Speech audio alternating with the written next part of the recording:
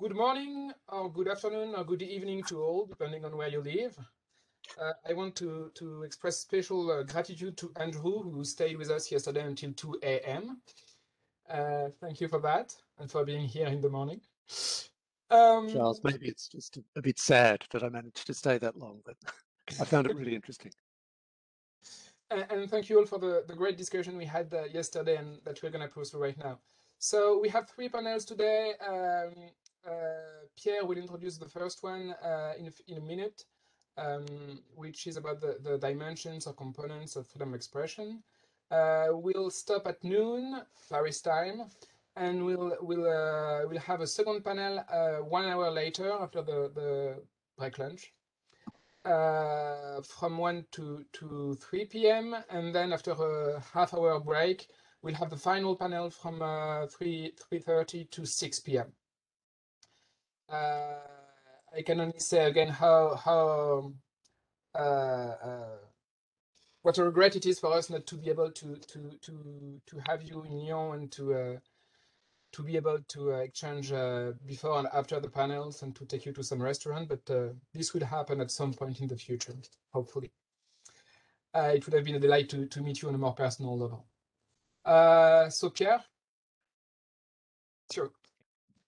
Thank you, Charles, and thank you everyone to be here for the second day and also the last one of our conference. Just several points before we start. Please switch off your microphone when you are not speaking to avoid any interruption of our speakers. This event is being recorded. If the speaker agree, we will post the video on our website. Like yesterday, each speaker will have between 15 and 20 minutes to summarize their chapters and comment. Of course, if they wish, they can respond to each other after all their presentation. And after that, we will open the discussion to the floor.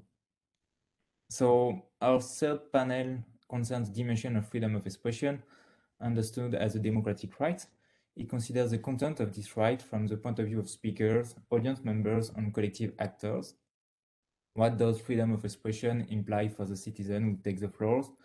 What does it mean for the citizen who listen and want to have access to available opinion and information, but who may also wish to refuse to be exposed to them unwillingly? And to discuss these different points, we will hear from 2 authors in this section. The first one will be Marco Bassini, adjunct professor of constitutional law at Bocconi University. I precise that your chapter will be written with Oreste Policino, who cannot be with us today. And the second presentation will be from Helen Fenwick, professor of law at Durham University. I just received a mail from her saying that she will coming very soon, so she will be here. And your presentation will be discussed by Adrienne Stone, who is Redmond Barry Distinguished Professor and Director of the Center of Comparative Constitutional Studies at the University of Melbourne. So first, we will hear from Marco Bassini on his talk on the active profile of freedom of expression. Marco, the floor is yours. Thank you so much. And I, first of all, want to thank you for having me aboard in this terrific project. And I want to also share an apology for not being able to send a paper, but just an outline with Professor Policino. Unfortunately, some health issues came up over the last weeks and we couldn't align the different parts of the paper, but we will share with you very soon. And we definitely look forward to receiving comments and feedback and on this. We tried to work on this subject taking an original perspective which tries to combine the different elements we see in this debate, and particularly to connect the active profile of freedom of expression with the democratic value of this right. We have chosen this perspective that is a perspective that looks just partially at the different communicative activities and the different expressive activities that we see in freedom of expression. And we decided to focus particularly on the right to hold opinion in order to focus on the formation of public opinion and then, of course, on the consequence of that right in terms of participation in the debate, in the public debate, and also to focus on how this connection between democracy and, of course, free speech is to be preserved in the context of a very evolving technological scenario leading to the reshaping of the public sphere. We raise a preliminary question in our paper. That is a question we tried to make also in our presentation 1 year ago. That was, is it a matter of wording? And why we made this question, that is quite provoking, I know, because I think we have to understand actually that whether the protection granted to freedom of expression depends on the wording of constitutional provisions and provisions of human rights documents, and which is the contribution that courts provided in this respect in making actually freedom of expression living with a different significances under different possible ages and in different possible contexts, because we want to stress the importance to look at the process of technological evolution, the change in the public sphere, and to understand how there are new challenges, there are rising challenges. We see that the wording of constitutions has not prevented courts, and particularly constitutional courts, to elaborate on the coverage of freedom of expression. Here we recall the very important article by Professor Shorter on the difference between coverage and protection, and on the problems in terms of under-inclusiveness and over-inclusiveness. So we are well aware of the very important implications of wording. But we want to focus particularly on how courts went through this over time in different possible scenarios, and how this connection between democracy and freedom of expression was preserved, particularly from the perspective of the speaker, so the active side that we consider here. Basically moving from the aftermath of the Second World War to the rise of cyberspace and its evolution. So we intend to capture the shift, how the shifting technologies reflected in the interpretation of freedom of expression as a guarantee for democracy, moving, of course, from a structural understanding of this right that is not only limited to the individual perspective of the speaker, but is definitely focusing on the contribution to the actual debate that individuals are expected to provide. We try to focus in our paper on 2 case studies. One is relating to the public service broadcasting and freedom of broadcasting. And the reason why we focus on this is to show the ability of some constitutional courts, namely the Italian and the German one, to interpret the relevant constitutional provisions on freedom of expression broadly, requiring what Professor Keenan defined as a sustained plural public speech, requiring conditions to ensure the connection between speech and democracy, requiring diversity, requiring a plurality of viewpoint. The second case study deals instead with a different problem, that is the problem of disinformation. That is, of course, a very hot topic now that we see the rise of new digital powers.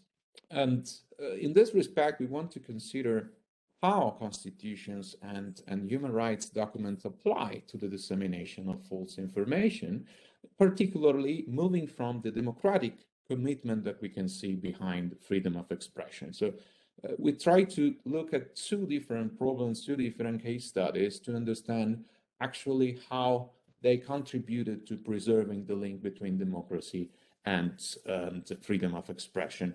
Of course, the active profile sometimes is combined with the passive profile. We understand that there are, of course, possible interferences between the right to receive information, the right to be informed, and the right to actively participate. But our focus wants to be on the conditions for individuals to participate in a responsive way and to democracy, and to exercise the right to participate in the democracy based on the comprehensive and pluralistic provision of points of view. The first focus is, as I said, on the public service broadcasting. Here, we can notice the important contribution from the Italian Constitutional Court and the General Federal Constitutional Tribunal, building a comprehensive framework of principles applicable to freedom of expression and having an important impact also in this respect on the active profile of freedom of expression. I think that the principle of media pluralism is definitely connected to the passive profile of freedom of expression. As I said before, it's related to the information that a potential speaker receives and maybe has a right to receive. But I think that there are also important connections with the individual right to hold opinions and the function of the right to hold opinions in the context of a democratic society. In both the experiences, in both the Italian and German case, the constitutional provision do not say much about pluralism. They do not mention actually pluralism and diversity of media, and they barely mention freedom of broadcasting. In the German constitution, there is a reference in the first paragraph, and the Italian constitution is mostly focused on freedom of press. That is basically probably a choice made by the framers of the constitution at the time, because this was definitely the most important media.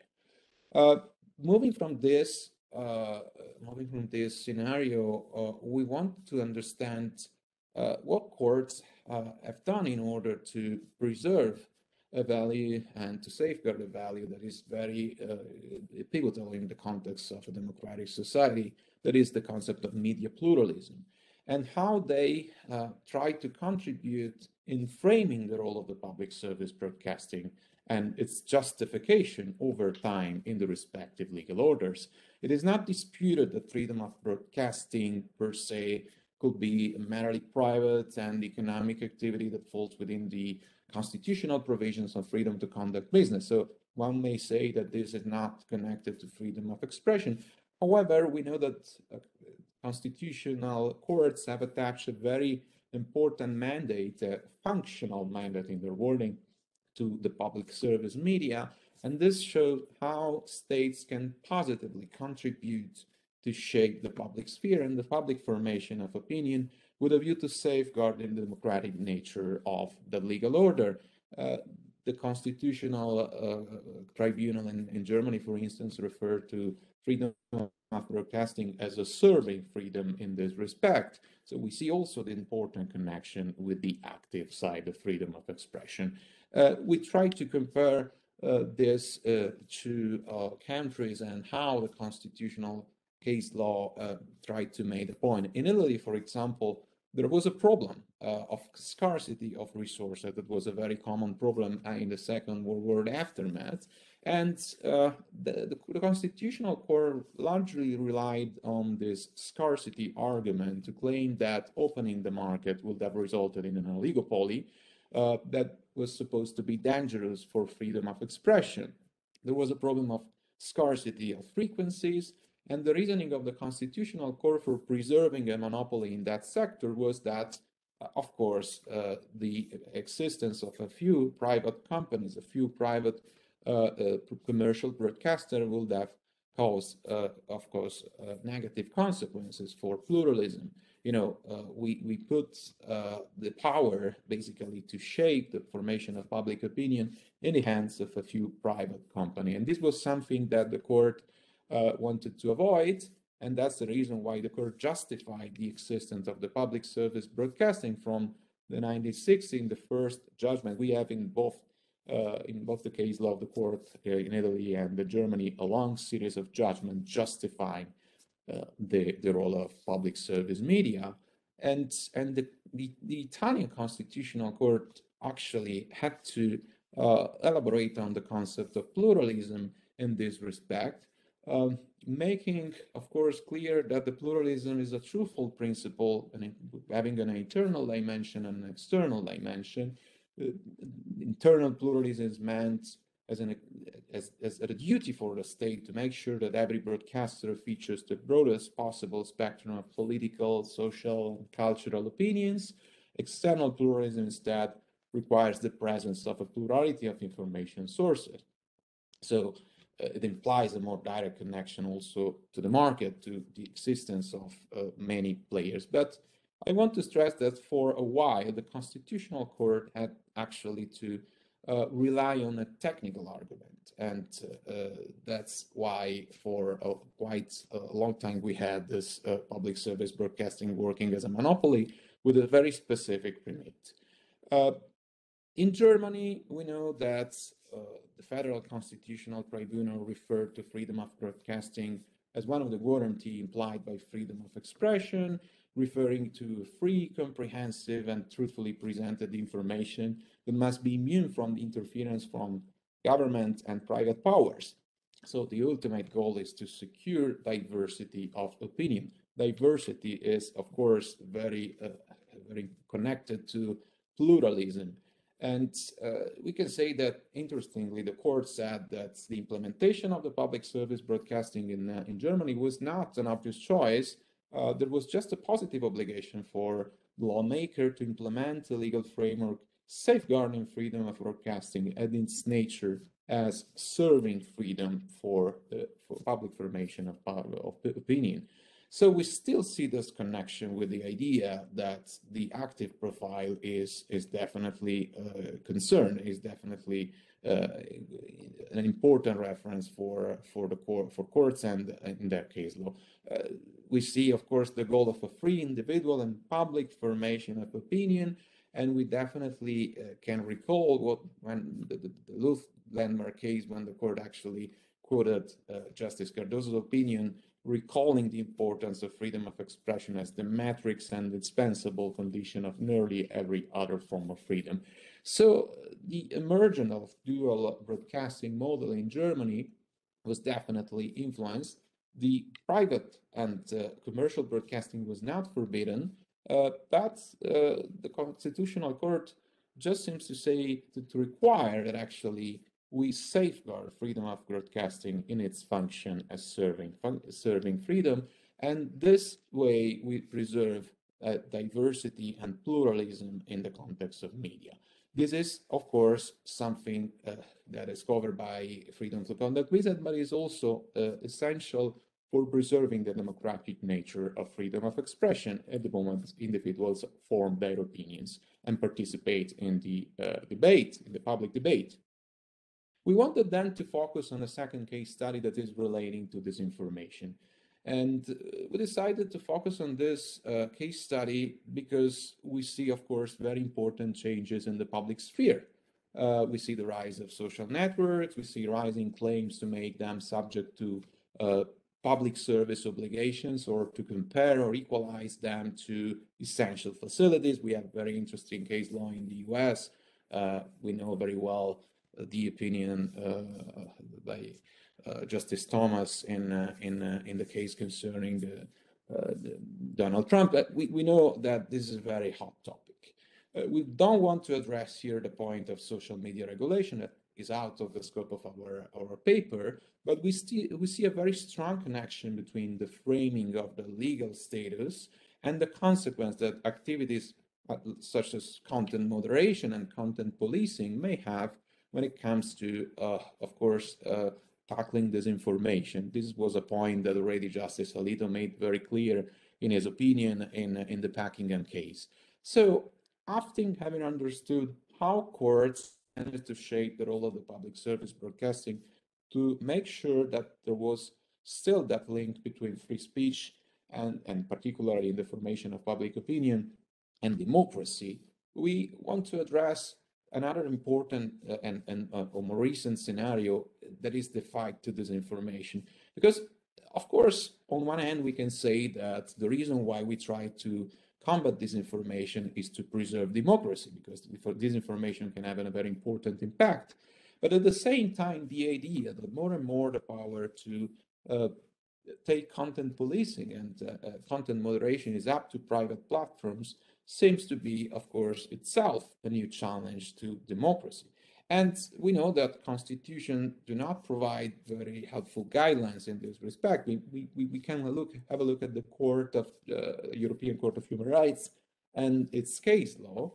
And I think that we have to understand which is the extent to which certain measures affecting the right of the speaker, and so the active side of freedom of expression, can be implemented without being detrimental to democracy, to the expectation to participate in the public debate. So we want to avoid a scenario where actually the exercise of the right to speak is made conditional upon compliance with private companies' terms of services.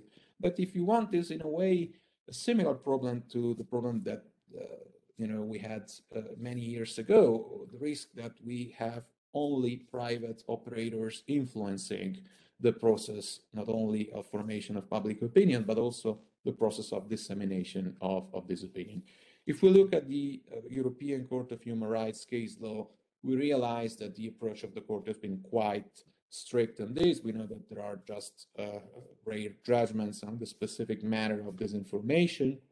And we know that at the same time, the court seems to be quite committed from Handicide on to protect broadly freedom of expression, so the freedom of individuals to speak. In particular, looking at the case law, we can notice that it's very unlikely that the court approves possible restriction on the freedom to speak without a specific harm to individual or collective interests. And that is why basically the second paragraph of Article 10 expressly requires the pursuit of a legitimate aim. So we should wonder actually if there is actually a legitimate goal behind the implementation of possible restriction on the right to disseminate. And we know that the court in the famous case Sello versus Ukraine made it clear the risk of unreasonable restriction on freedom of expression deriving on prohibitions on discussion and dissemination of information that was merely suspected not to be truthful, so something that is just at risk and not necessarily false. So falsity alone is very unlikely to be limited, and it's very unlikely that the European Court of Human Rights can consider compatible with Article 10 similar measures. We know that there might be, of course, a way for combining the protection of democracy in terms of electoral processes and electoral competition and protection of freedom of expression. Also in this respect, we know that some states, France and Poland, have implemented some measures which are specific to the context of electoral processes with some summary procedures by which courts can intervene. In that case, commentators have highlighted that there is a specific interest that the process of the safeguard of the fairness of election may justify combining actually Article 3 of the Protocol 1 to the European Convention of Human Rights, so the right to free election, a possible restriction on Article 10. But if we look at the approach of Constitutional Court, we realize that there is quite a consistent approach. In Germany, we know that the German tribunal said that Article 5 protects value judgment meant to convince others and to exert an intellectual influence, regardless of whether they are valuable, worthless, correct or false, or justified emotionally or rationally. They focus on the contribution to the intellectual battle of opinions on issues of public concern. And we also know that the court in Germany made it clear that the communication of a fact is protected by freedom of opinion to the extent it is the basis for an opinion. So the assertion of facts is no longer protected when it does not constitute, of course, the basis for an opinion. But we have a point here, a point that was also explored in Italy many decades ago by scholars on freedom of expression. I mentioned in Carlo Esposito concerning Article 21. Once we ascertain that the assertion of facts is not per se, of falsity is not per se protected by the Constitution, we should ask if this means that the state has an obligation, has a positive obligation to punish, to prevent the dissemination of this false statement. So that's actually a point that is still open for discussion, that we have seen that the answers in France and Poland seem to be compatible with the idea that we have an interest in the protection and in safeguarding the fairness of the electoral procedure. And so we tried to make this two case study and to compare basically these two possible scenarios, looking at various countries in Europe, to understand actually which are now the challenges for democracy and for the aspect of freedom of expression relating to how individuals can participate in the public debate. We basically moved from the very beginning and looked at the role of public service broadcasting in the context of the need to guarantee pluralism for the formation of opinion and for making possible for them to participate in a democratic society. So we, and I'm just concluding with this, we wanted to focus on the role of courts in front of the reshaping of the public sphere. And the reshaping of the public sphere, in our view, is bringing important challenges for this link between democracy and freedom of expression, also from the perspective, of course, of the speaker. We know that in the absence of crystal clear choices in constitutions and human rights documents, this will probably leave more the floor to courts, and actually the case studies we try to outline seem to confirm that it's up to them, up to their case law, to preserve this inherent democratic function in the perspective of the speaker. Maybe the problems we have seen in this case studies are basically very similar, if not identical. The problem of concentration of power in the hands of a few private companies, a problem they wanted to avoid in the context of broadcasting, because at the beginning, just a few operators could jump into that market. And of course, they could influence the formation of public opinion. Now we have a similar problem when it comes to contrast to disinformation. But of course, we should consider the difference between broadcasters having an editorial responsibility and an editorial control, and private platforms that are supposed not to have such kind of editorial control. And that's why, even if we do not specifically step in this issue of the regulation of social media, we feel that it's important to consider how democracy must be preserved also in light of this important reframing. There are very interesting debates concerning whether they are state actors or public fora, and we believe that the problem cannot probably be resolved only looking at the horizontal indirect effect of freedom of expression. That is one of the structural component of this freedom that, of course, can come into play also in this respect. So basically, that's our first sketching out of questions. We know that I try to raise more questions than providing answers, but our actual interest now is to understand what states and what courts can do to make sure that this link can be preserved over time and also in the reshaping of the public sphere. So thank you for your attention, and I look forward to receive comments and feedback. Thanks. Thank you, Marco, and I'm looking forward to discuss with you about all these points. Without any transition, I would like to pass the floor to Helen Fenwick. As I mentioned, you are professor of law at Durham University, and your presentation is called "A Critique of Audience Right to Receive Information and Ideas under a Democratic Interpretation of Freedom of Expression, the stance taken at the Strasbourg Court under the Human Rights Act." The floor is yours, Helen. Thank you, and good morning to everybody. I hope everyone can hear me okay. So yes, this paper will pick up on some of the themes that we've just heard about.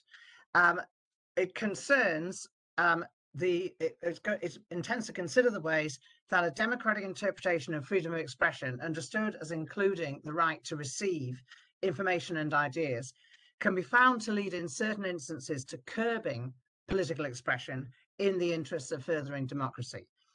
By political expression, I mean expression that informs the audience and it enables debate on political matters broadly conceived, including matters of general public interest, enabling the audience to make informed decisions on such matters of a special significance at election times. On that basis, at Strasbourg, expression tends to be valued instrumentally for the benefits it brings to democratic participation. So the importance of political expression means that challenges at Strasbourg to laws directly interfering with the right of the audience to receive information and ideas will probably succeed where such expression is at stake, unless such interference is claimed in itself to enhance participation in the democratic process or as necessary generally to protect a democratic society. So some restrictions on political expression have been accepted at Strasbourg as aimed at securing the more effective participation of the audience in the democratic process. But, as I argue, such restrictions may be enabled at Strasbourg to encroach disproportionately on receipt of political expression or information, and therefore may not always achieve the end in question. So I'll begin by just briefly noting the emphasis placed on the importance of political expression by the court in a range of cases. The court's repeatedly asserted that freedom of expression constitutes one of the foundations of a democratic society, due partly to its importance in enabling audience participation in the democratic process.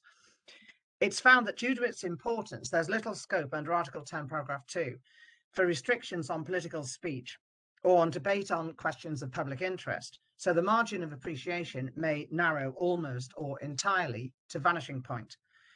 Particular stress, as we all know, has also been laid, as in Castells in Spain, upon the preeminent role of the press, which, in its vital role of public watchdog, has a duty to impart information and ideas on matters of public interest that the audience has a right to receive.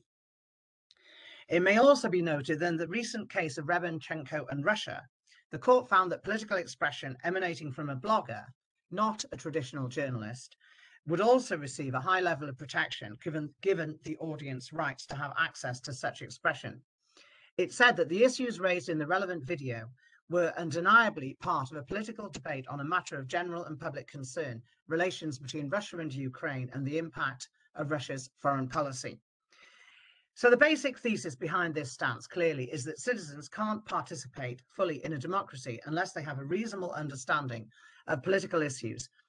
Therefore, open debate on such matters and protection for the media is necessary to ensure the proper workings of a democracy.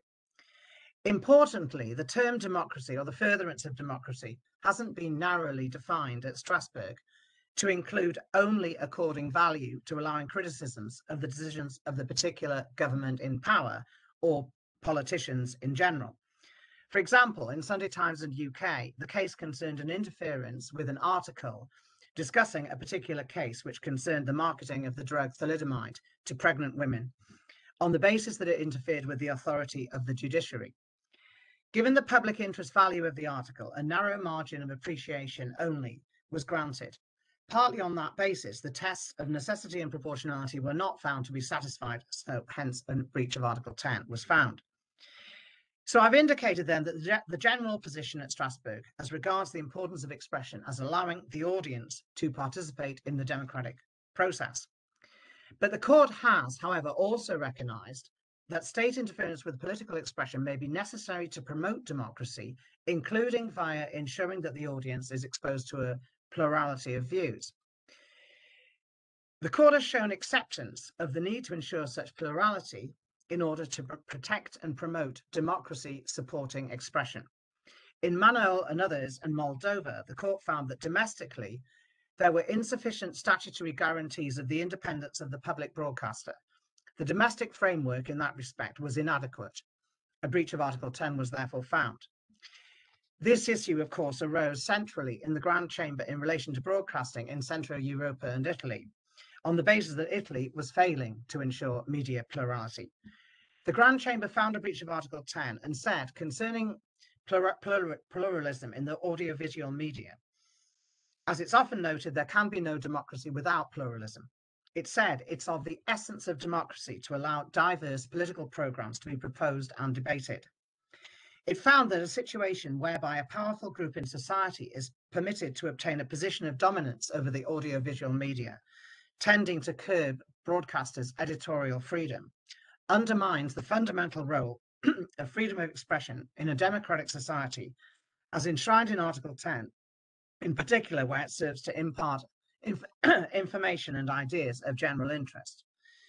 So I found that the court is prepared to accept restrictions on expression designed in themselves to further the quality of audience participation in the democratic process, the connection between acceptance of interference designed to ensure plurality in order to protect expression to support such participation is relatively uncontroversial.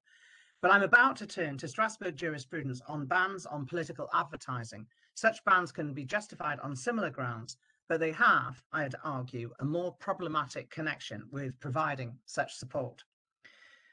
So despite what I've said as to audience rights recognised at Strasbourg to receive information, such rights have at times been denied at Strasbourg based on the need to ensure the non-dominance of campaigning groups within the democratic process.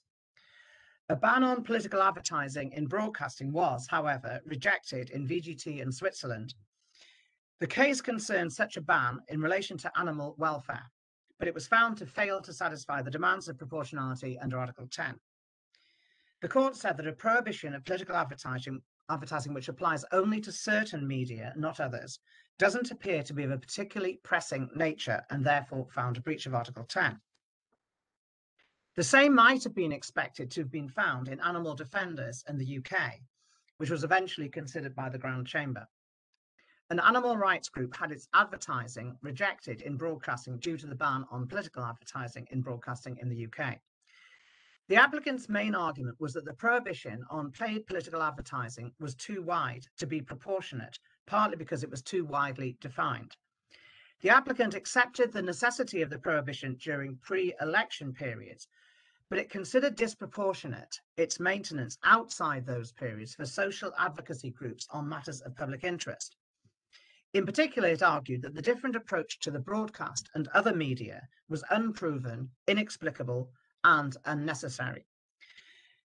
The Grand Chamber said that freedom of the news media afforded the public one of the best means of discovering and forming an opinion of the ideas and attitudes of political leaders, so the public would have a right to receive such ideas, citing Centro Europa. The core issue, the court said, was whether, in adopting the general measure and striking the balance it did, the legislature had acted within the margin of appreciation afforded to it. The justification offered by the government included the need to protect the electoral process as part of the democratic order. The court noted that both parties had the same objective, namely the maintenance of a free and pluralist debate on matters of public interest and more generally contributing to the democratic process. The court said it was required, therefore, to balance, on the one hand, the applicant's right to impart information and ideas of general interest which the public was entitled to receive, with, on the other, the authority's desire to protect the democratic debate and process from distortion by powerful financial groups with advantageous access to influential media. The issue to be resolved then was whether the prohibition had gone too far. The consideration of the ban was, the court emphasised, the culmination of an exceptional examination by parliamentary and judicial groups in the UK. The court also placed emphasis on the circumscribed nature of the prohibition, in particular applying only to paid political advertising. The court found that there's a wealth of historical, cultural and political differences within Europe, so it would be for each state to mould its own democratic vision.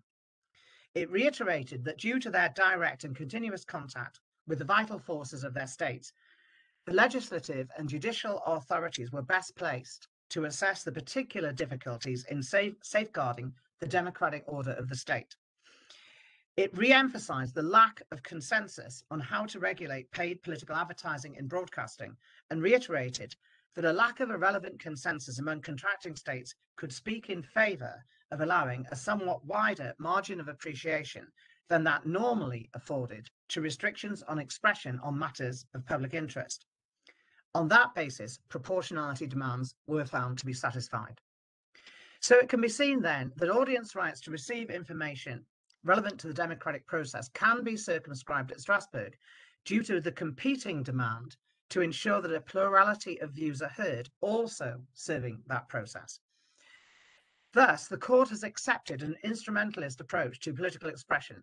If the aim of ensuring the effective democratic participation of the audience would not be furthered by the expression in question, even if it could be deemed political, then interference with it can be accepted under Article 10. that the applicant's point that a distinction could be drawn between small campaigning groups campaigning on a single issue and party political advertising didn't gain much purchase in the decision due to the margin conceded to the state affected by consensus analysis. I now want to turn to certain fairly similar considerations in relation to so-called disinformation. Recent examples of the use of disinformation, especially to undermine democracy, abound, as I've set out in the chapter. In the chapter, very recent examples are given linked to Russia's invasion of Ukraine, which I won't reiterate here due to time. The Strasbourg Court has confronted so far only a small number of instances in which statements of possible public interest value or of value in relation to the democratic process may be untrue, and in such instances has tended to concede quite a wide margin of appreciation to the state, depending on the subject matter. Delphi and Estonia concerned speech of potential public interest on Delphi's internet news portal, which, however, was interspersed with clearly defamatory comments. The Grand Chamber found that Delphi's rights under Article 10 had been interfered with since it had been found liable in respect of the comments posted there on the portal by third parties. In concluding that the interference was justified, the Grand Chamber took into account that as a professionally managed and commercially driven company, Delphi had sought to attract comments and had a moderation system in place. Given that Delphi could have anticipated the comments and put in place a more effective filter, the interference in question was found to be proportionate to the aim pursued. But the decision placed more onerous duties and responsibilities on such portals than on social media platforms, meaning that audience participation in online debates would be more limited in relation to such portals, which appear to include online commenting forums run by the press. The decision appeared to increase the likelihood that portals might disallow comments altogether, thereby curbing audience rights to debate with each other and have access to various opinions. That decision can be compared with Brzezinski in Poland, in which the court considered sanctions placed on misinformation during an election campaign. Thus, political expression of particular significance as regards the democratic process was directly at stake. In a finding distinguishing this instance from that in Delphi, the court found that the case concerned a matter of undoubted public interest, local government management. The court said that it was incumbent on the domestic court to focus on whether the applicant politician had acted with the requisite diligence and on whether the impugned expression had a credible factual basis. It decided that that had not occurred and therefore found a breach of Article 10. So while the court has traditionally supported audience rights to receive information, especially since so doing aids in ensuring that democracy can thrive, it may accept interference with expression that falls into the category of disinformation as inimical to democracy, since it can distort the democratic process. But it's important that the court ensures that only interferences with clearly false information are accepted. Similarly, democracy-based justifications can be found in relation to curbing extreme speech. So-called extremist expression, such as racist speech, is usually related to ideas that may be termed political and could potentially make a contribution to democratic debate. But challenges to bans on extreme expression may fail under Article 10 or may not be considered under the article after being declared inadmissible due to the provision of Article 17.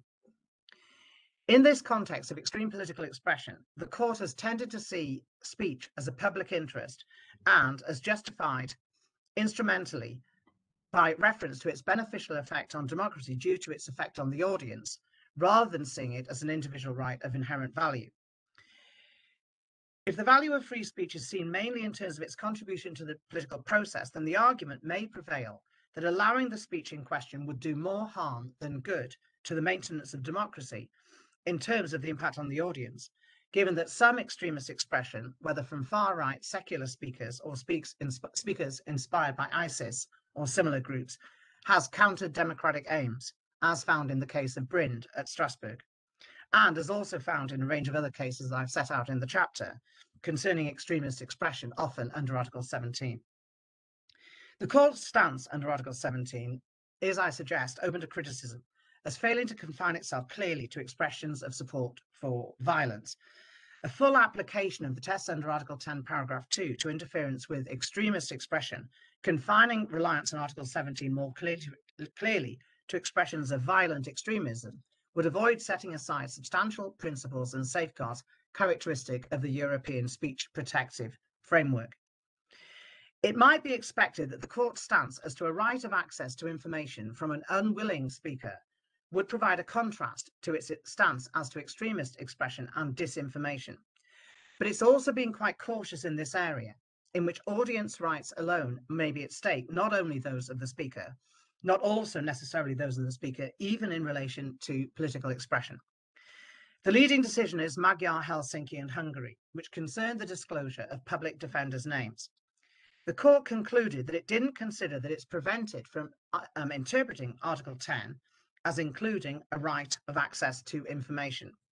But 4 constraints were found to apply to enable the right to be exercised. The purpose of the information would be relevant. It would have to be necessary for the exercise of freedom of expression. The information would need to meet a public interest test. The role of the applicant would be relevant. Journalists or researchers would be in a privileged position. The information requested, the court said, should be ready and available, rather uncertain test. In that instance, against Hungary, applying the principles, failure to provide access to the information was found to lead to a breach of Article 10, since no countervailing interest was found to arise. In contrast, when the principles were applied in Sex and Croatia 2022, no breach was found, although the information was of political import. The applicant requested access to the classified presidential records as part of research for a book he was writing on the founding of the Republic of Croatia, but was denied access to some records. He relied on Article 10. The court relied on the findings in Magyar, Helsinki, and found that all the 4 tests were satisfied, so there'd been an interference with the applicant's Article 10 rights. The court referred to animal defenders and Delphi, in finding that as a starting point, a pressing social need must be shown for the interference. But the court said that national security, being an evolving and context-dependent concept, the states must be afforded a wide margin of appreciation in assessing what poses a national security risk at a particular time in this context. The court decided that the Croatian authorities didn't violate the applicant's right to freedom of expression by denying him access to a range of documents from the presidential archive related to recent Croatian history. It can be concluded that this judgment has some parallels with certain of the cases on extremist expression, in the sense that if national security is threatened, meaning that the democratic society itself is under threat, then that concern ultimately to protect the society can override the interest in serving democracy by allowing access to the information. So in conclusion then, I've discussed a range of restrictions on audience rights to receive information and ideas deployed to seek to ensure their quality in terms of supporting democracy, and in some instances, at least purportedly, to safeguard the democracy itself in terms of national security. The restrictions on political expression accepted at Strasbourg that I've discussed are aimed, at least ostensibly, at securing the more effective participation of the audience in the democratic process by excluding anti-democratic expression, including disinformation, undermining that process, political advertising, distorting it, and those intended to ensure audience receipt of a plurality of views on political issues. But are the restrictions accepted, including on a right of access to information, fully in accordance with ensuring audience democratic participation? It can be found that the speech rationale based on participation in the democratic process would provide little support for extreme speech in certain forums advocating anti-democratic positions or for allowing media monopolies. However, bans on political advertising or on spreading misinformation about politicians or on providing access to information run the risk of failing to satisfy the demands of proportionality, while apparently seeking to serve the enhancing of the quality of the democratic process. That's partly because consensus analysis linked to the margin of appreciation has influenced the court's thinking on these matters, as seen in animal defenders. Where it's had such influence, the proportionality analysis has not been strict. If consensus analysis had not played a part in animal defenders, the margin conceded would have been narrower, and therefore, although the matter had been debated extensively within the UK, the court would more readily have reached its own conclusion on proportionality, taking a stricter stance. Consensus analysis doesn't appear to have played such an important part in the Article 17 cases, but the margin of appreciation conceded to the state when determining that the article would apply appears to be fairly wide. If it was narrowed, greater methodological consistency to the policing of the divide between Articles 17 and 10 could be achieved, placing a much closer focus on the necessity and proportionality of restrictions on extreme expression, and thereby placing a greater emphasis on audience rights to receive it. So, as I've explored in the context discussed, while the rhetoric of protecting audience rights to receive information remains strong, Strasbourg acceptance of some of the restrictions, including as to access to information from an unwilling speaker, may fail ultimately to achieve that end, which is protecting and furthering audience participation in democracy in question. Thank you for listening. I'm looking forward to receiving comments. Thank you very much, Helen, and thank you for your very complete presentation. Adrienne, if you want to make some comments, I think it's time for you. Terrific. Can you hear me? Yes, perfectly. All right. Thank you very much for the invitation to read and comment on these papers. It's a real pleasure to be here, even if virtually, and to see colleagues and friends, as well as new acquaintances. And I'm actually particularly delighted to see a couple of people whose work I've edited in the Oxford Handbook of Freedom of Expression, but I've never actually had the opportunity to meet before. So it's nice to virtually meet you. I enjoyed very much these papers, I want to say. I don't think I've yet fully plumbed their depths. And so I look forward as they develop to reading more and thinking more about them. And I do come to this project somewhat as an outsider. So let me state what I understand to be the purpose of this section of the book. I take it to be an assumption or a premise of the volume that it does have and should have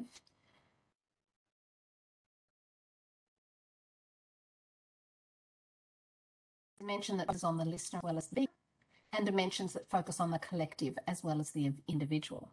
Now, I think if that is the premise, I think the papers succeed in demonstrating well these dimensions of freedom of expression, although they do it in very different ways. So Helen Fenwick's paper is a deep and detailed analysis to the way in which the European Court of Human Rights is attentive to the listener's perspective across 4 areas: media plurality, ban on political ads, disinformation and extreme speech. And it largely makes, I think, a very compelling case that there are circumstances in which limitations on freedom of expression ought to be understood as promoting the real exercise of those things to which freedom of expression is ultimately aimed. Okay, giving the listener the kind of what my colleague Andrew Kenyon will call plural public speech that they need to be effective participants in a truly effective and healthy democratic process. Marco Bassini and Oreste Poloncini's paper, through 2 case studies, I take it to be making what I think is an even bolder argument for attention to the conditions for the exercise of meaningful rights of participation by arguing that we need to consider, in a very full sense, the way in which freedom of expression operates, and that it may well go beyond its traditional operation to impose, for example, direct horizontal obligations on other parties. All right.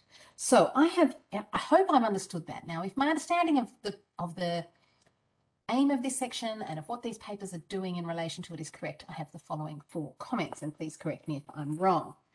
The first one is that I think I'd like to introduce another dimension of freedom of expression. In addition to the effective dimension and to the speaker and listen dimension, I think that we need to think about what I call in some of my work the permissive and the prescriptive dimension. And I think Helen's and Marco's papers, if I may use your first names, actually do this very well. Helen's paper is largely directed towards what I would call the permissive dimension of freedom of expression. That is, what of a right of freedom of expression must permit in order to ensure that we have meaningful rights of participation. Whereas Marco's paper, Marco and Oreste's paper, is more fully devoted to the prescriptive dimension of the Constitution. That is what it requires of others. Okay, now this brings me to my second comment. I think it would be interesting, at least for me, to see these papers consider the relationship of the dimensions they identify to the broader global context. I think that if you did so, you would see that the permissive dimension of freedom of expression that Helen's paper beautifully shows in relation to the European Court of Human Rights is very widely shared, for example, across the common law world. And I think there would be a lot of intellectual cousins there. The intellectual cousins worldwide for Marco's paper, I think, and this is a suggestion, you might find in the transformative constitutional traditions of the Global South, right, that are really in quite ambitious ways aimed at that understand the constitutional project to be really the transformation of society in order to achieve a particular constitutional vision, right? Varies a little bit whether you're India or South Africa or other places. But that seems to me to be, now I think that that might give you a firmer grounding in the global context. And thirdly, I think it might lead you to see that I think much of what particular Marco's paper is suggesting is bringing freedom of expression something close to something like a social and economic right. And that the social and economic rights literature would give you a lot of intellectual tools to try and figure out how it is that you really shape a right that is going to have this somewhat transformative aim. Okay, that's my second comment, more attention to the global context. The third comment is that if you are looking at what I call the prescriptive and permissive elements or dimension of freedom of expression, you are really looking at the structural nature of freedom of speech. You're not thinking so much about whose right is it, right? So is it an individual's, is it collectives, is it the listeners, it's the speaker? You're actually thinking about what kind of right is it? What is it there to do? What does it entitle you to? And once you take that, I think, if I may just comment particularly on Marco's paper, the text of the Constitution is going to be very little to do with the content of freedom of expression along those dimensions. In fact, the content of freedom of expression is really going to be driven, what I've called in my work, a deep background commitment to constitutional order. And a constitution is primarily by structuring government and then limiting power is going to approach that very differently than a constitution that conceives its constitutional project as something much more ambitious. So I think if you add in the structural dimension of permissiveness and prescriptiveness, then I think you will end up looking well beyond the text to these deep background commitments. I actually think freedom of expression is very often a very, very vivid illustration of the differences in these deep background commitments. And I have a piece which is forthcoming in an edited volume from Sujit Chowdhury and Michaela. I'm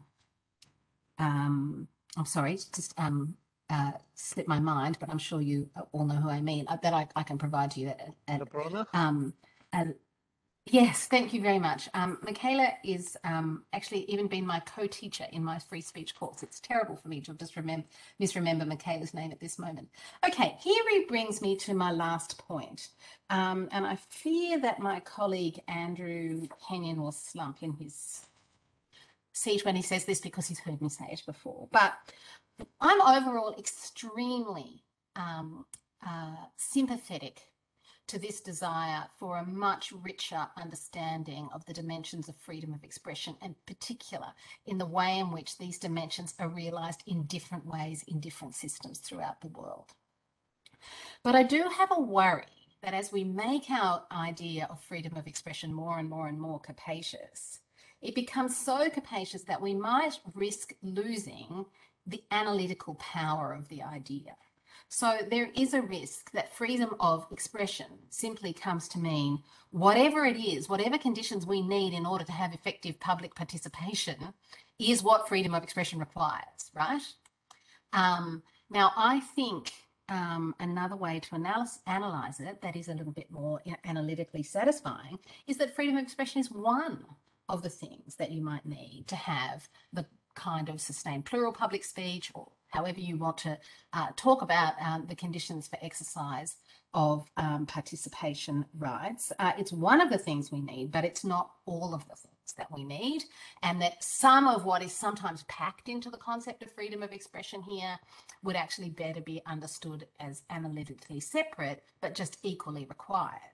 Now, I understand there is strategic value in broadening your concept of freedom of expression to cover positive duties and all kinds of other things, attention to the conditions for the exercise of free speech rights. I understand the strategic value of doing so when you are relying upon a constitution that protects freedom of expression but doesn't protect some important other kind of right or other conditions for the exercise of rights. And you can see this, for example, really clearly in the United States, where all the protection for academic freedom gets shoved under the First Amendment because there is no constitutional protection for academic freedom, but then it really misshapes academic freedom. Now, I know many European constitutions protect academic freedom simply, but I think we're seeing some versions of the problem in other respects. And I should also say that this this desire to be attentive to the conditions for exercise is not unique to freedom of speech. You know, it's the reason we have substantive and not formal conceptions of equality, for example. And so there are other parallels to be drawn here. Now, I think that the other risk of this over-capacious conception of freedom of speech is it focuses us too much on judicial protection of freedom of speech and away from other institutions that have really, really important roles to play. And so fourth branch integrity institutions are really important for securing the conditions for meaningful political participation. So a really good elections commission, for example, proper scrutiny of the media, for example, properly functioning and properly funded universities, for example.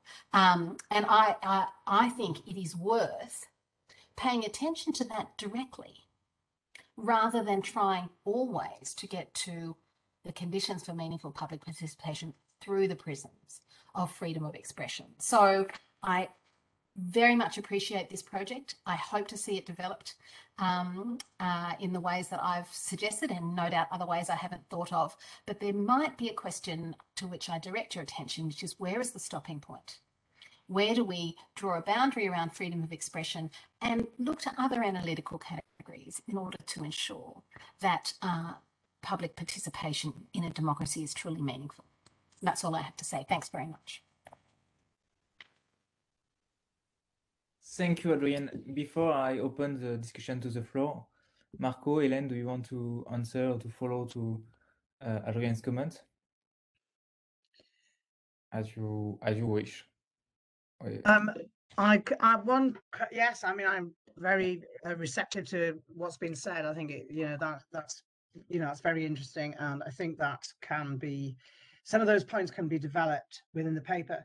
Just on the last point that was made about other institutions that can protect democracy apart from just relying on freedom of expression. An example I actually took out of the paper because of time, but one example is represented, I think, by the attempt to control the social media companies, which is going on at the moment in the UK in something called the Online Safety Bill. And the idea being that the social media, the private companies that obviously own the social media platforms should be policed much more rigorously than they have been, so that, for example, misinformation would be much less likely to be carried on their platforms, thereby distorting democracy. And also placing various duties on them, one of them simply to protect freedom of expression. So in other words, directly interfering with the operation of power bodies that control a powerful medium this is the most ambitious attempt, as far as I know, in the whole world to do this. Obviously, it's been done in other places developing such measures, but not on such an ambitious scale. Whether or not this is successful, well, remains to be seen, because of course this isn't law yet. But as I say, it's an attempt to make the social media companies participate more effectively, at least in part, in safeguarding the democratic process. So I think that's an example that, yeah, I would add into, be happy to, add into the paper, or at least develop in the paper, and alongside other such rather similar initiatives that are happening globally at the moment. So obviously this is partly about protecting freedom of expression, but it's not just about, it's about placing specific duties on the social media, the companies owning the social media platforms, in order directly to protect the democratic process, not necessarily just through something to do with protecting freedom of expression. Marco, do you want to add something? Very, very briefly, first of all, I wanted to thank Professor Stone for his very interesting comments and very helpful, and definitely we will take them into account in the paper in the more structured version we're gonna share. I think we have a focus. I think it's very interesting to look at our experiences in our jurisdictions. We will definitely try to. We have a focus on Europe, but the US is a very interesting example. We have tried not to look too much at, because otherwise it becomes a comparison. But I think the experiences you mentioned are very, very interesting, and I will definitely have a look at them to elaborate more on the points that can be definitely deeper in the final version. As regards the role of other institutional actors, I absolutely think it's important. So we actually focus on courts, maybe because we wanted to stick to the, let's say, to the idea of look at how actually we have to see constitutions in context, and this idea of the reshaping of the public sphere led us to focus more on the judicial reaction that is generally the one we can most immediately perceive and understand. But I definitely agree that we have to think a lot about all the other possible institutional actors. I'm thinking about the European Commission and the many initiatives on disinformation, but also in various actors. I'm absolutely open to that, and we can reframe a bit our paper in that respect. So thank you so much. Thank you both. So we have question from George, Jacob, Christophe, and Andrew. I will follow this order. So George, go ahead. Thank you. Thank you both for great papers. I have a question for Helen. Helen, terrific paper. I really liked it. I totally agree with your critique of consensus and the lack of consistency in the Strasbourg case law. I think you're spot on all the points you made. My question is about the link between democracy and the idea of pluralism in Strasbourg. And it's a question about how you think these two concepts are linked, normatively speaking, because Strasbourg doesn't say much. And I wanted to draw a distinction between two different ways in which pluralism and democracy might be linked. One is that the idea of pluralism is an end in itself. We want a state of affairs where the channels of political communication display a pluralism of opinion. So we want a state of affairs where there's pluralism. The second idea is different, is concerned with pluralism when the way in which pluralism is interfered is problematic. So it's about the means in which pluralism is violated or taken away. And the two examples here is money. So when pluralism is under threat because of people spending money. And second way is through corruption, when the same people own the media and control information. So this second idea is not about creating an end state of affairs where there's lots of political opinions, but it's about stopping impermissible ways in which pluralism can be undermined. So the second one is not about a state of affairs. The second one is about ways in which people can spend money or corruption and undermine pluralism. So that second idea is less instrumentalist, right? It's more about finding some ways of interfering with pluralism being permissible. And I think these different conceptions of the link between pluralism and democracy would entail different restrictions. And I think that distinction I drew would have a different approach to animal defenders. I think it would be way more favorable because exactly they weren't spending any big money, they weren't interfering impermissibly with the process, and so on. So I think this different link between pluralism and democracy is crucially important to understand how the case law should develop. Thank you. Yeah, thank you for that question. So shall I respond now and wait? We maybe can take another question, Jacob. Yeah.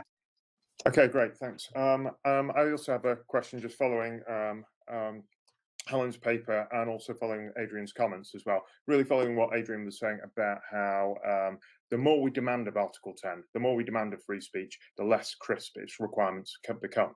And I think freedom of information is an example of that, because a right to freedom of information is very different from the traditional free speech issues. If you have a right to freedom of information, courts would have, and you put it under Article 10, courts have to decide, what information you're entitled to, on what basis it can be exempt, what time limits, who's entitled. There's all kind of questions about managing the positive right there. And I just feel like once you build in all of those factors, is it always going to be heavily qualified and will end up being something of a disappointment? So I always feel like I have some sympathy for what the court in the domestic court in the UK said in Kennedy, to say these areas like freedom of information are probably best left to the legislature. I'm also tempted to come up with a defense of animal defenders. I should probably leave this one alone. I've written about it in the past. It was a very blunt measure, but it was one that had played a role in keeping money out of British politics and of various other European countries as well. So, and I think the courts were deciding that firstly with a view of, UK Strasbourg relations when they decide animal defenders, there's a political dimension to it, and also very much looking over to the US and seeing what's happening there with money and politics and seeking to avoid that. So while it is a very blunt measure, it did play some kind of role there as well. Okay, thanks. Okay, Helen, maybe we can answer these two first questions, and after that I will give the floor to Christophe and Andrew. Okay, so in terms of what George was saying, right, the question of exactly what type of interference the court is considering when it's looking at how to enforce media pluralism.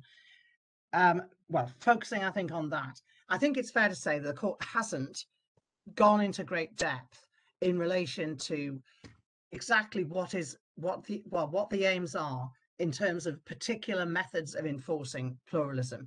In other words, which I think seemed to lie behind what George said, the merely ensuring or seeking to ensure some form of pluralism wouldn't be enough. In other words, one would expect the court would make some attempt to look at the quality of the response to measures to enforce media pluralism. In other words, what exactly is being done here?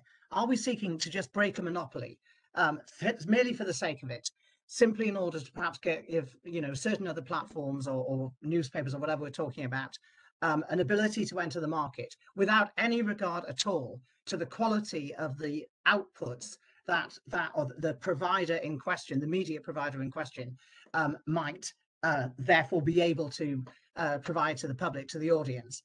So I would say the court, of course, this is a difficult area for the court because we're talking about all sorts of different types of ways of managing media monopolies, including now very much social media, including even the use of algorithms, as we know, which can have a monopolistic type of effect in terms of the kind of information that audiences might receive. So we're asking quite a lot of the court, and it may be the case that legislation, but of course possibly at the EU level, although obviously that wouldn't necessarily affect the UK now unless we adopted it ourselves, which we might. But yes, I think it is probably asking quite a lot of the court in order, when it's looking at so many different countries, so many different types of approaches to media monopolies, to go into depth as to exactly how far we are trying to seek to ensure quality of the information and ideas provided by particular outlets. So I agree in principle that that is an issue that ought to be considered, not just merely the whole idea of pluralism without more. So I would certainly agree with that. But I think there was some question about the type of interference in question. In other words, what method would be used to try to break a media monopoly. And that, I think, is going to become a more pertinent question. Well, rather, it's going to become even more prominent due to the whole issue of the social media platforms. As we probably know, there are efforts at the moment to ensure that the social media platforms can't take down news content, or rather can't prevent access to the content of newspapers. And that's an issue that's likely to come before the European Court of Human Rights in due course. And I think it's also, it's also a very difficult, in some ways, it's a fairly technical question. Say, for example, there's an attempt to prevent social media platforms, having an impact, well, a sort of monopoly style impact, I think will do, monopoly style impact on what the social media platforms are doing in terms of their promulgation of political information in the form of news. So in other words, their own interference, which is happening at the moment across the globe with news outlets, and also how to prevent monopolies within the social media field itself. And it's fairly obvious, of course, that one company that owns Facebook and Instagram tends to dominate the news agenda and a number of other agendas, social interest agendas as well. So again, this, I think, is not a situation that the European Court of Human Rights has grappled with yet, but I think challenges are bound to arise, and presumably it will seek to apply the kind of monopoly style jurisprudence it's already produced to that situation. But I think it will struggle. Judge Eicher was talking about this at my university the other day, and I think it's fair to say that it's very much in its infancy in terms of how the European Court of Human Rights is likely to approach both the issues that George raised. On the point that Jacob made, so in terms of freedom of information, and perhaps it should be left to the legislatures in the different member states, and obviously it's difficult for the European Court of Human Rights to deal with the whole access to information issue, which is extremely complex. And obviously a number of the states will have freedom of information type of acts, access to information type of acts, with all sorts of exceptions, etc. However, I would say that in states that don't have anything we'd really recognize as a Freedom of Information Act, Article 10 may be perhaps the best chance that certain citizens have, or certain media bodies have, of obtaining information in that state, which I think it may well be why it's not perhaps enough just to leave it to the legislature, if the legislature is unwilling, for fairly obvious reasons, due to the political dimension, obviously, of freedom of information, to pass legislation that we'd really, as I say, recognize as a freedom of information measure that really has bite in terms of forcing public authorities, government bodies, etc., to release information they are unwilling to release, probably often on political grounds. So on that basis, I would say Article 10 may have a role in terms of some of the member states where such measures are not in place, or at least not ones we'd recognize as really a freedom of information measure. So yes, I think it's a difficult role for the European Court of Human Rights, but on the other hand, I think it may have to play it in relation to certain member states. On the other point about the case of Kennedy and animal defenders, I think all I would say is, yes, I understand why they reached the decision that they did in Kennedy, but sorry, that was a freedom of information point, not related to animal defenders. I understand that, but obviously that was the case in the UK, where we have a Freedom of Information Act. In relation to animal defenders, I would say that the court, yes, of course, the court was looking at a pretty broad, a broad measure, obviously, but the court could have, as I said, made more attempt to look at the issue of proportionality in relation to, as obviously I mentioned, small campaigning groups like animal defenders, campaigning on a single issue. Yes, of course, as Jacob said, it keeps money out of freedom of expression in the media, in broadcast media. But on the other hand, there was consideration given at the time when the bill in question was being passed, to the question of whether or not they could look at the amount of money, capping the amount of money that a particular campaigning group could spend on its advertising.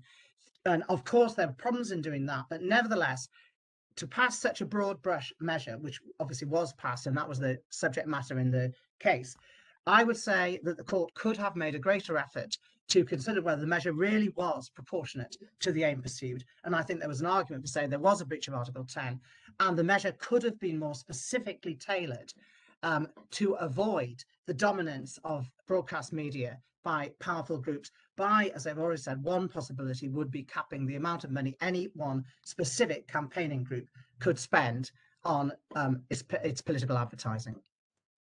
Thank you. Thank you, Helen. Christophe? Thank you so much. I would like to thank all the panelists for 3 very insightful talks. My question, however, goes to Marco. Thank you so much, Marco, for this very illuminating presentation. The only thing that I would like to question is whether or not nowadays, as the case law stands and as the debate stands, the fact opinion dichotomy actually still is of relevance, at least as and insofar, and you indicated that coverage is concerned. You referred to Frederick Schauer's work on the distinction of coverage and protection and so on and so forth.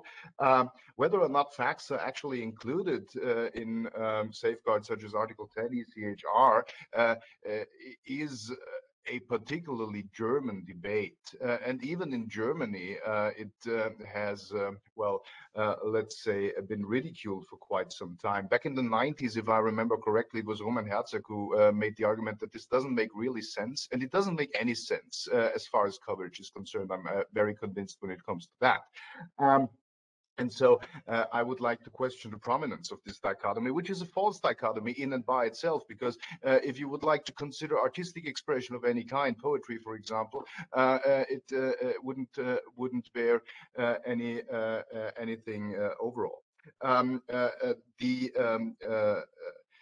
Interesting question when it comes to factual statements is, of course, whether or not their truthfulness is to be taken into account. You know, of course, that in the case law of the European Court of Human Rights, there never has been, as far as the scope of the safeguard was concerned, any distinction as to the truthfulness of the assertion in question, or so at least to my knowledge. So false statements of fact have traditionally been considered covered by free expression in the case law of the European Court of Human Rights. It was rather the question for the longest time, and that's where the interesting thing comes in, that whether or not that would hold true for the US as well, because New York Times was Sullivan, Gertz, and so on and so forth. There was some dicta that would indicate otherwise. However, even the US Supreme Court in the Alvarez decision, at least the plurality of the justices, has made the point that truth is in and by itself not a necessary ingredient for speech to be considered protected.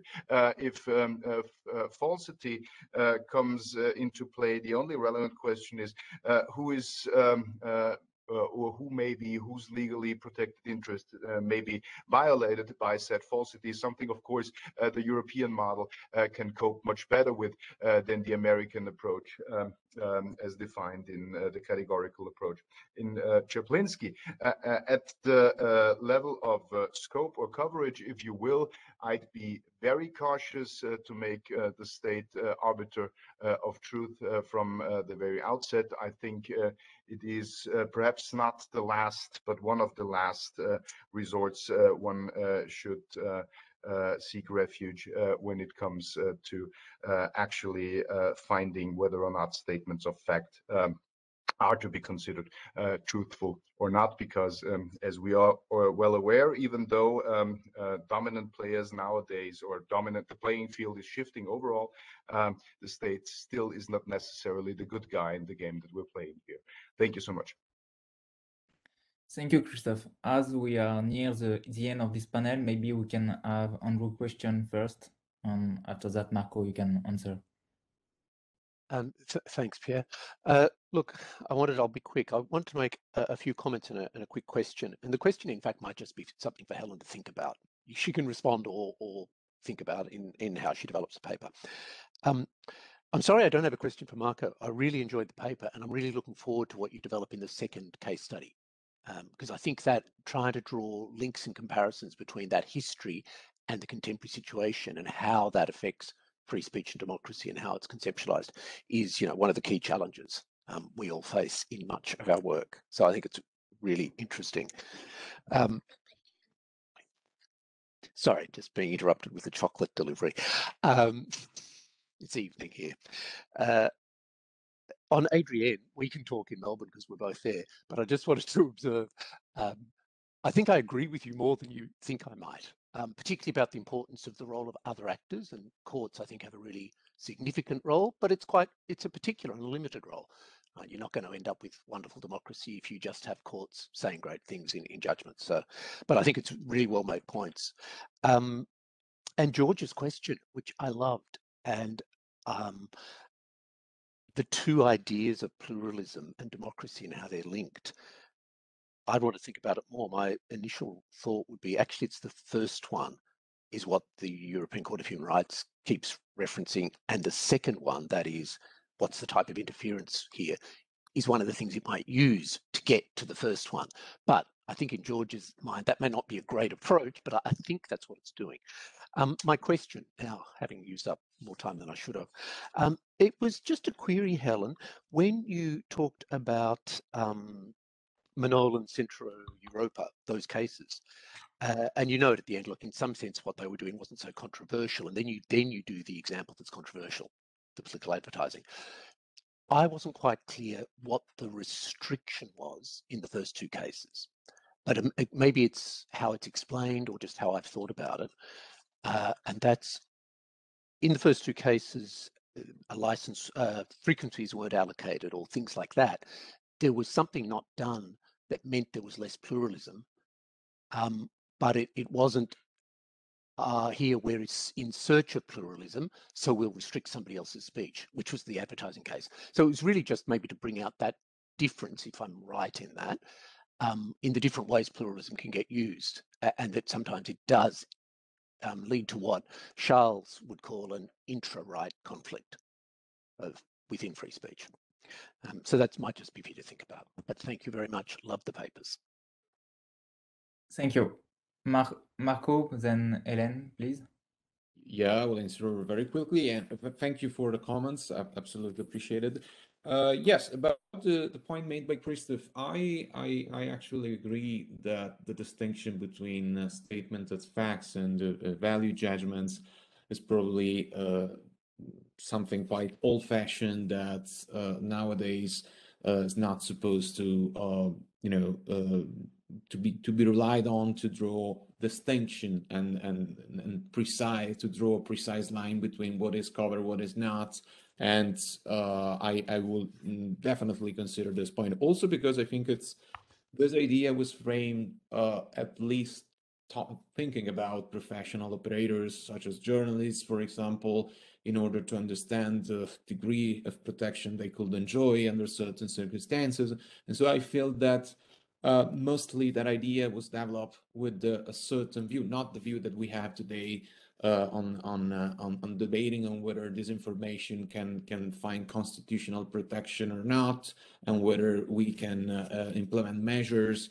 It's not a coincidence that I try to make the point that we can agree on the fact that this is not covered by the Constitution, but the key point is whether states are allowed to interfere and to introduce measures that are not creating, of course, chilling effect. I'm not concerned with the fact that we can consider something to be disinformation.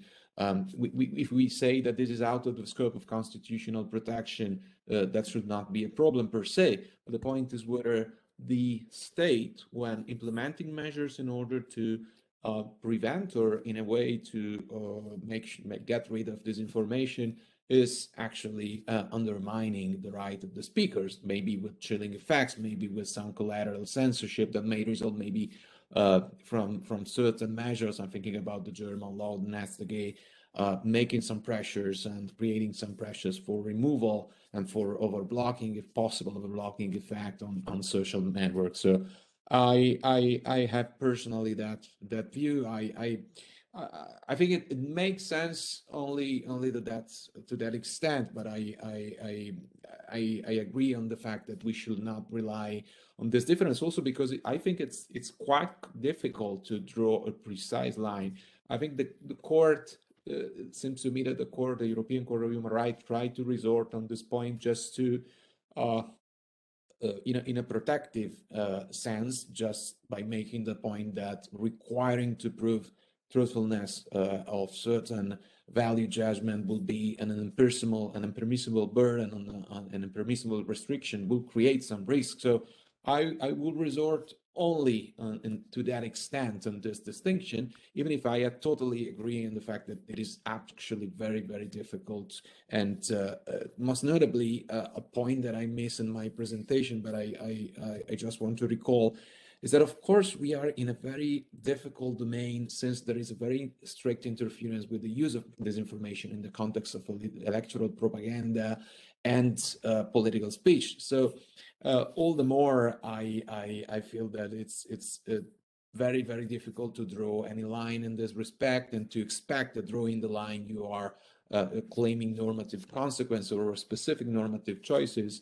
And I also agree on the fact that it's very challenging to think that the state should be the arbiter in a way. I know that courts are reluctant in certain circumstances to take the job of rewriting history, as they said in some circumstances. The court itself, the European Court itself, used this wording in certain cases, and I think that's the same problem we have when we enter into the merits of certain issues such as hate speech and denial of certain historical events. And actually, I think that this measure should not be encouraged. Of course, I'm trying to make the point that I wonder if these policies and these measures implemented by states may safeguard democracy, but at the same time are not undermining free speech of the right of the speakers, because I don't think that we should implement strong measures in that respect. Otherwise, the risk is that we create very strong chilling effects, most notably because of the structure of the public sphere, where we leave this job to private platforms that may have an economic interest to pursue and may be less sensitive to the protection maybe of the right of the speaker. That's my thank you very much for this comments, and also to. Thank you, Marco. Helen? Okay, on Andrew's question. So yes, I would say it was a kind of intra-right conflict. The restriction did relate to allocation of frequencies. So, for example, in the Italian case, the broadcasting company in question had tried to get a frequency allocated to it for a period of time. Eventually, it did get a frequency allocated to it, but it was limited. So therefore, it couldn't reach as many people in as many areas of Italy as it was seeking to reach. And that was why it brought the case. And obviously, the court, as you found that Italy had failed in its positive obligation to put in place a framework in relation to allocation of frequencies that would allow, would tend to break the idea of a media monopoly of the more powerful broadcasting station, which was obviously had a greater reach due to the particular frequency that it had already been allocated.